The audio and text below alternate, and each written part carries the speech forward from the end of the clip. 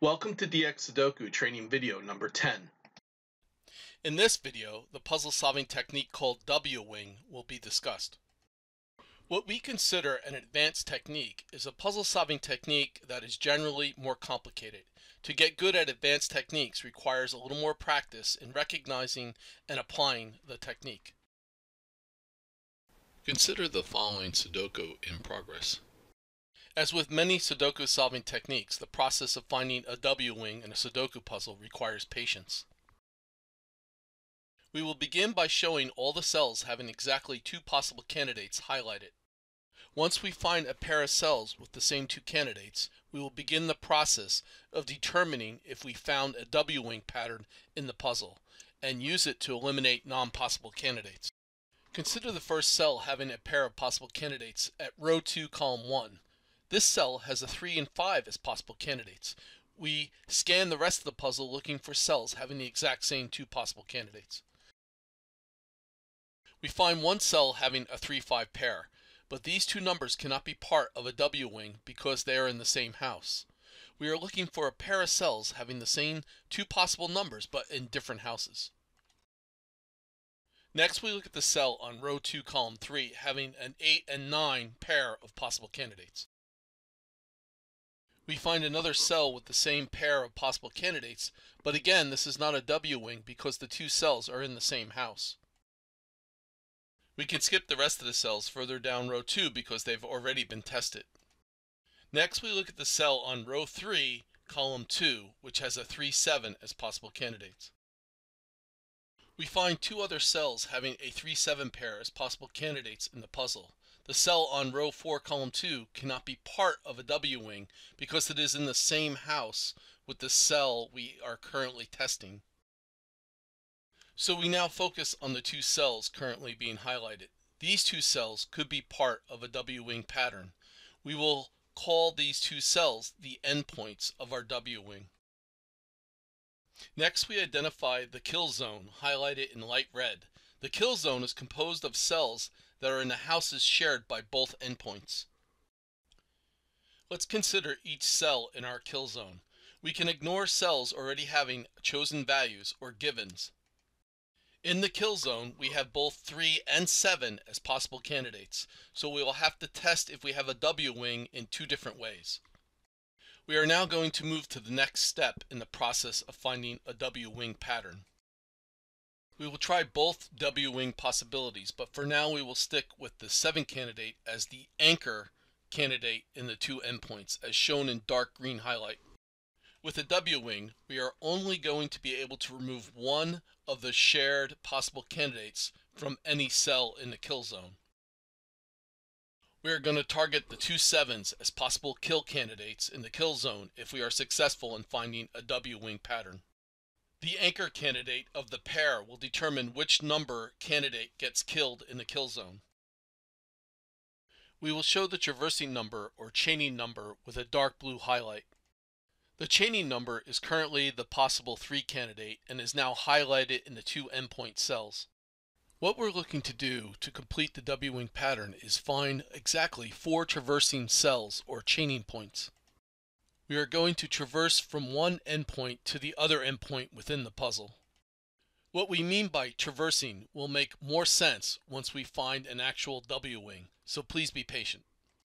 It is important to know what is not a W-wing pattern as well as to know when we have found one. This is the first traversing path we choose to take from one cell to the next. The arrows show how we traverse from one cell to the next to get from one endpoint to the other.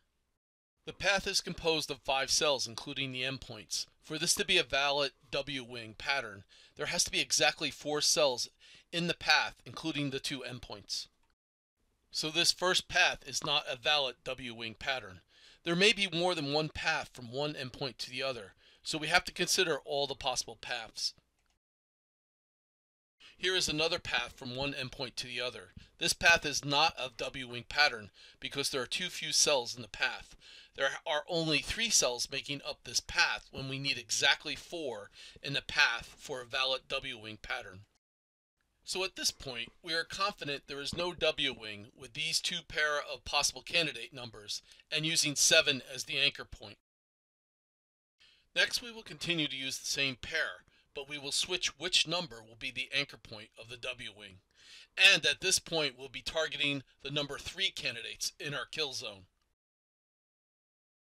We are now traversing with the 7 candidate. However, there is no path along the possible 7s, creating a valid W wing pattern. All the paths are either too short or too long. The path must be exactly 4 cells, including the endpoints. We are now confident there are no W wings with these two pair of cells. It seemed like we were close, but the path lengths we were forced to traverse were not W wing valid. Next, we will consider the cell at row 3, column 3, having a 7, 9 as possible candidates. We do find a matching pair. Both pairs are now highlighted. Next, we identify the kill zone of the two endpoints. Since only the 7 candidate is showing up in the kill zone, we set 7 as the anchor candidate in the two endpoints. The target 7s are shown in the kill zone, and we will use the 9 candidate to traverse the puzzle. This time we find a W wing with exactly 4 cells in the traversing path, including the endpoints. Before we remove the non-possible 7 candidates from the kill zone, let's consider how the W wing logic works. There are 5 possible ways the logic could work. Consider a possibility there is a 7 in row 3, column 3, shown in red. This means the two possible 7 candidates in our kill zone cannot be 7. For the second possibility, consider the possibility there is a 7 in row 7, column 1. Again, this means the two possible 7 candidates in our kill zone cannot be 7. The third possibility to consider is the possibility there is a 7 in both rows as shown in red. Again, this means the two possible 7 candidates in our kill zone cannot be 7. The fourth possibility to consider is the possibility there is a 9 in row 3, column 3 shown in red. We must now follow the traversal path. A 9 in row 3, column 3 means there can't be a 9 in row 3, column 8. This then means there must be a 9 in row 7, column 8, and if there's a 9 in row 7, column 8, there must be a 7 in row 7, column 1 as shown in red. Again, there is a 7 in row 7, column 1. This means the two possible 7 candidates in our kill zone cannot be 7. And the final fifth possibility to consider is the possibility there's a 9 in row 7, column 1 shown in red. This means if there's a 9 in row 7, column 1, there can't be a 9 in row 7, column 8. And if there is no 9 in row 7, column 8, there must be a 9 in row 3, column 8. And if there's a 9 in row 3, column 8, there must be a 7 in row 3, column 3 as shown in red. This time we traverse the path backwards. Again, because there's a 7 in row 3, column 3, this means the two possible 7 candidates in our kill zone cannot be 7. All 5 possibilities resulted in the two possible 7 candidates in our kill zone to be non-possible candidates. Also note, for this to be a valid W wing, there has to be exactly 2 possible 9 candidates in the house making up row 3. And for this to be a valid W wing, there has to be exactly 2 possible 9 candidates in the house making up column 8. And one more, for this to be a valid W wing pattern, there has to be exactly 2 possible 9 candidates in the house making up row 7. If there are more than 2 possible 9 candidates in these houses, then the W-wing logic will not work properly. As with all Sudoku solving techniques, if you are not sure you found the pattern, you should always test out your logic before removing any non-possible candidates. We remove the non-possible candidates from the puzzle. We immediately find a naked single. We choose the value for the naked single, and we immediately find another naked single. We choose the value for the naked single. We could go further, but the puzzle is practically solved. As you can see, for this puzzle, the W wing pretty much solved the whole puzzle. At first you might be thinking the W wing is an odd pattern that will not happen very often. However, in harder Sudoku puzzles, W wings can occur more than once in the same puzzle. And like all Sudoku puzzle solving techniques, once you see it several times, you will be able to spot W wings much quicker. Next, consider the following Sudoku in progress. Once again, we begin the process of looking for a W wing. We are currently highlighting all the cells having a pair of two possible candidates. We are going to work our way from top to bottom, from left to right, checking to see if each cell is the endpoint of a W wing. As you look for W wings, working your way down from row to row, it starts to go quicker. This is because you only have to test a pair of cell endpoints once, going from upper row to lower row. You don't have to do the same test for the same pair of cells, going from the lower row back to the upper row. We start with the cell on row 1, column 4. This cell does not have any other matching cells in the puzzle. Next, we move to the cell on row 1, column 6, which has a possible 6 and 8 as candidates. This cell does not have any matching cells in the puzzle. Next, we look at the cell on row 2, column 6, which has a 7 and 9 as possible candidates. This cell does have a matching pair, but they are in the same house. Having the two endpoints of our W wing in the same house prevents us from having a kill zone. Row 2, column 7 is next, but this cell has no matching pair. Same thing with row 2, column 8 cell, there is no matching pair. So we move to the cell on row 3, column 1, which has a 5 and 6 as possible candidates. This cell has two pairs in the puzzle. The first pair doesn't work because it's in the same house and there would be no kill zone. The second pair looks like it may have a chance. We even have a kill zone highlighted in red. However, the first set of anchor candidates results in traversal paths that are too short or too long. The second set of anchor points also results in traversal paths that are too short or too long. So the cell in row 3, column 1 is not the endpoint of a W wing. We now move to the cell on row 3, column 2. This cell also has two pairs, but the first pair is in the same house, so no W wing here. However, the second pair does look promising. We have a possible 5 candidate in our kill zone, so 5 will be the number we will use for the two anchor points. And we do find a W wing this time. The traversal path is shown. Before we delete the non-possible 5 candidate in our kill zone, let's verify the logic. Again, there are 5 possibilities for the logic to test. The first test is when there's a 5 in the cell on row 3, column 2. This means the possible 5 candidate in our kill zone is not possible. The second test is when there's a 5 in the cell on row 4, column 9.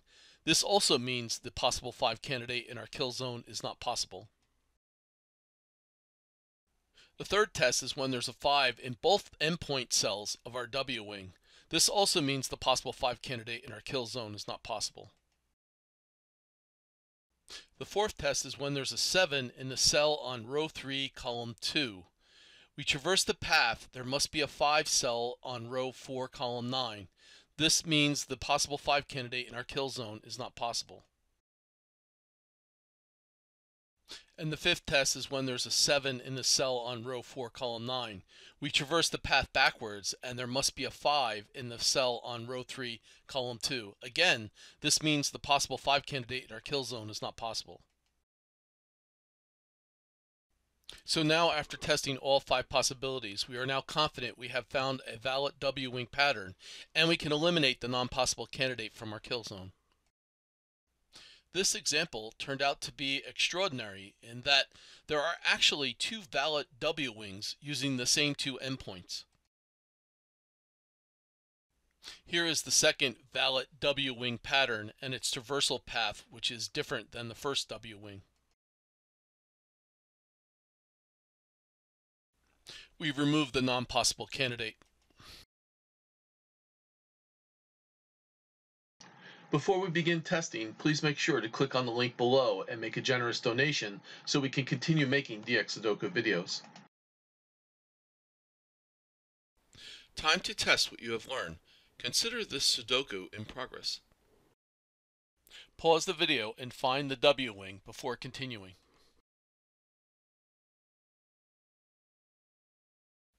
If you were unsuccessful, we have identified the two endpoints making up the W wing. Pause the video again and identify the kill zone, target candidates to delete, the anchor candidates, and the chaining path from one endpoint to the other. Here is the solution.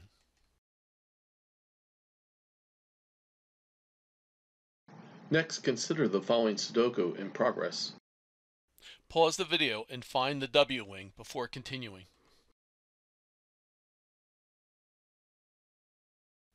If you were unsuccessful, we have identified the two endpoints making up the W wing. Pause the video again and identify the kill zone, target candidates to delete, the anchor candidates, and the chaining path from one endpoint to the other.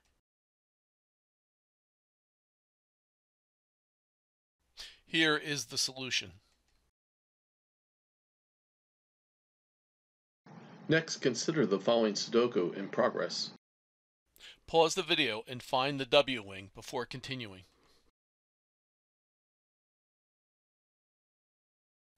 If you were unsuccessful, we have identified the two endpoints making up the W wing.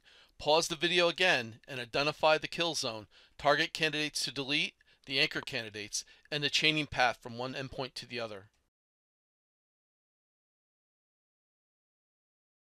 Here is the solution. Next, consider the following Sudoku in progress. Pause the video and find the W wing before continuing.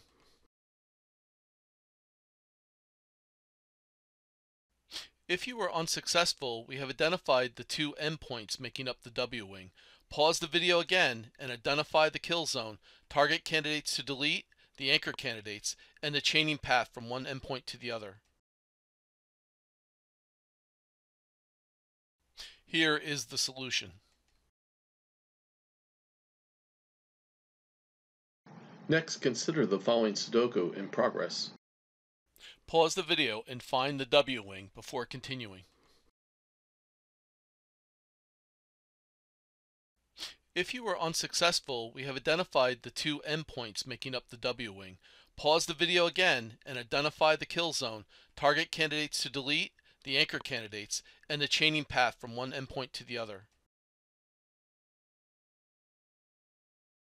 Here is the solution. Next, consider the following Sudoku in progress. Pause the video and find the W wing before continuing. If you were unsuccessful, we have identified the two endpoints making up the W wing. Pause the video again and identify the kill zone, target candidates to delete, the anchor candidates, and the chaining path from one endpoint to the other. Here is the solution. Next, consider the following Sudoku in progress. Pause the video and find the W wing before continuing. If you were unsuccessful, we have identified the two endpoints making up the W wing. Pause the video again and identify the kill zone, target candidates to delete, the anchor candidates, and the chaining path from one endpoint to the other. Here is the solution. Please support dxSudoku so we can continue making dxSudoku training videos. To make a donation, click on the dxSudoku channel link below. Then click on the Donate to dxSudoku button to make a donation with PayPal or credit card. Thank you for your generous donation and support. This completes dxSudoku training video number 10. Thank you for watching.